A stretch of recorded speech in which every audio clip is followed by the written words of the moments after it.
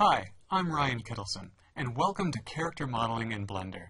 In this course, I'll show you Blender's powerful workflow for sculpting and modeling characters along with clothing.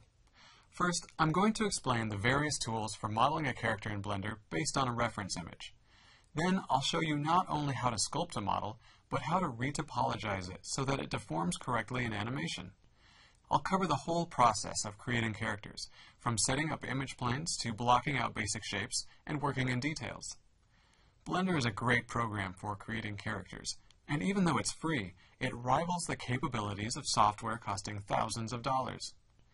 This course builds off of basic 3D and Blender skills, so it's recommended that you already understand the core concepts of modeling and using Blender's interface. As a character modeler, I'm always looking for better ways to work, and Blender has proven itself as a great tool for this purpose. Well, I'm excited to start character modeling with Blender, and I hope you are too. Let's get to it.